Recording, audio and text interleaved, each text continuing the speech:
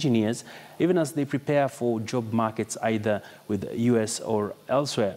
TUK is one of the 3 universities in sub-Saharan Africa that offers bachelors of aeronautical engineering, and of course that's some good news for the young people in different institutions of learning in the country. And getting back to that conversation around banking, and the banking report that was released by Saiton had a significant focus on Sharia-compliant banking. In the same vein, Nairobi is hosting a 2-day summit from today to explore how Kenya and the region can best tap into the lucrative global 230 trillion shilling halal Islamic economy. Local, regional and international industry experts are expected to converge in the city for the East African Islamic Economy Summit, now in its 2nd year. Participants will dissect the opportunities presented by the multi-trillion shilling niche halal market regionally and globally, and how best Kenyans can and other East African countries exploit it to boost their economies. And I want now to bring in a lady who will be talking to us about this, and that is Agnes Gitau-Partner GBS Africa. She will be getting to tell us more about Islamic banking, what it means for the sector, and what opportunities does it offer for Kenya now that you're seeing a lot of push to have more financial inclusion in the country. Many thanks, Agnes. Thank you, Ben. So looking at this particular conference that is scheduled to start today, what are some of the key areas of focus that most of the participants will be engaging in?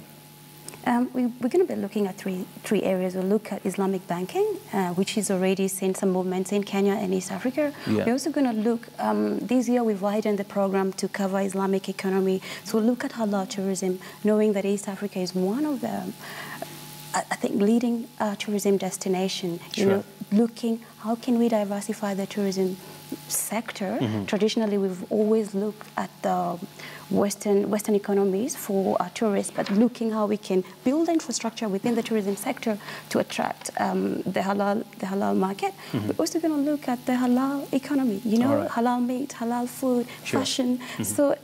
We have great content prepared for the next 2 days, and I'm very delighted that Nairobi is once again a host for this forum. Awesome. And this particular forum comes at a time when we're seeing the government is trying to come up with the policies that will be able to see Islamic banking get a front seat in terms of financial products in the market. We did see there's a desire by the government to raise money using the Sukuk bonds, and also tapping into the Islamic finance. Perhaps will this also feature in the conversation? Yes, certainly. What we'll be looking, you know about Kenya's looking to borrow more money to finance our infrastructure projects and also finance the budget. We've had this conversation about the Sukuk bond, and when it came to our market, everybody was like, what is Sukuk? So the government, as they say, they've done we've seen some movements in regards to policy and regulatory framework. We're going to be hearing from the Ministry of Finance, Capital Markets Authority, who are charged with developing the regulatory framework towards issuing the Sukuk bond. All right. And looking at these developments around the Sukuk, there's that need for more financial access in the market. Where do we head as a country when it comes to enticing people to believe more in the Islamic financial sector, which holds a lot of potential? You know, one of the most important things that we need to do is to debunk the myth around Islamic finance, because a lot of people think that Islamic finance is only, so they relate it to the religion. It has completely nothing to do with the religion, as you know. It's just Sharia compliant. Their money, they don't invest in, say, gambling or alcohol or, you know, Sharia compliant. They only invest in Sharia compliant sectors.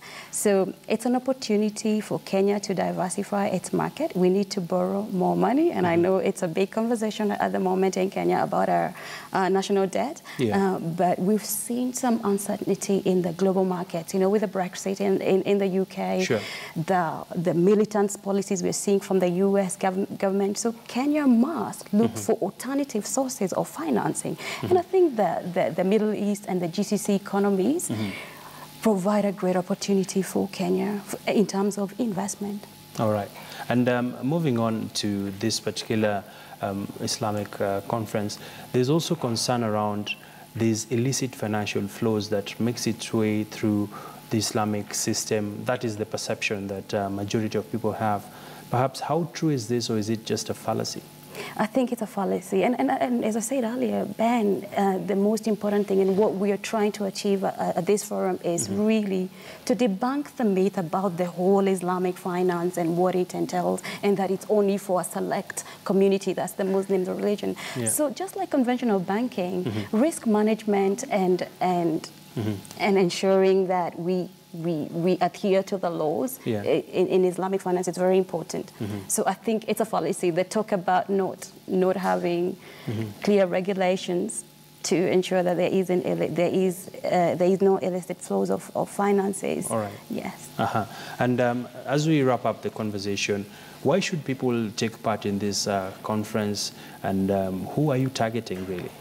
We are looking at both governments and the private sector, and we have brought in experts on Islamic finance. You know, some of the institutions involved are like the Dubai Islamic Bank, financial institution from Qatar, Saudi Arabia. And I want to give an example of the fact that the UK, despite it being a non-Muslim community, issued a bond in 2014. They raised $500 million. South Africa has been overly successful in the Islamic economy. So Kenya's Vision 2030 is to be a financial hub for Africa. So I think by tapping into the Islamic economy, it moves us towards achieving that vision of becoming a financial hub for sub-Saharan Africa. And of course, this is quite timely because also over and above that, we're seeing the conversation around financial inclusion in Africa is taking center stage, where African governments are trying to get products that can resonate with a mass, should I say, population. We did see Kenya doing the Emma Kiba. It has received some interesting responses. Perhaps in terms of tailoring products for the market, where do you see the financial sector moving towards? Remember, a lot of our population, not only in Kenya, but within the sub-Saharan Africa, are largely unbanked. So Islamic finance provides that for financial inclusion. Some people may shy away from conventional banking because of the fact that is not compliant with Sharia laws. So Islamic finance comes at a time when Kenya is innovating, financial institutions are innovating. We're going to see a lot of conversation on fintech within the Islamic finance. Right. And I believe it comes at a time, I know you're aware that we have a big business delegation from Qatar coming into the country from today. And I think it's a sign that Kenya and the rest of Africa need to stop looking at just the West, but there are neighbors in GCC and the Middle East who offers grand opportunities for this region. All right. And I can't let you go without asking you, looking at the halal economy, we're talking about close to 240 trillion shillings, its size. And we've seen a lot of interest now that Kenya being one of the frontier markets in the region. There's a lot of foreign investors looking to come in, of course, mainly coming through the likes of Dubai, Qatar, having a significant interest in Kenya's economy. And from a processing part of it, where there's the halal economy, where you're talking about meat products, how critical is this for opening up or unlocking the potential? We completely need an overhaul of our sector, and I'm delighted that the Minister of Tourism will be speaking tomorrow at the conference, really telling us we are building an infrastructure. You know, we'll be delighted to see the Ministry of Trade to see how can we build an infrastructure to attract these people. And maybe before I go, I want to say some of the experts who are coming for this conference have already sampled our destination, looking at our tourism products. So they went on safari, and I think they'll be giving us a feedback on some areas where we need to do in regards to attracting the Qataris and the Middle East clients. All right. And of course, women have had a pivotal role in Islamic banking.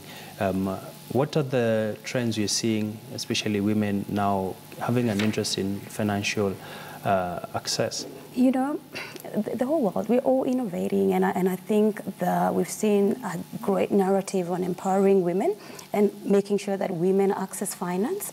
And I think Islamic finance is one of, and developing it in this market, I think opens up an opportunity to ensure that our women, both conventional who do conventional banking, are able to access finance through Islamic finance. All right. Many thanks, Agnes. Looking forward to getting to hear some of the insights that will be shared at the conference. Absolutely. You're most welcome. Many thanks.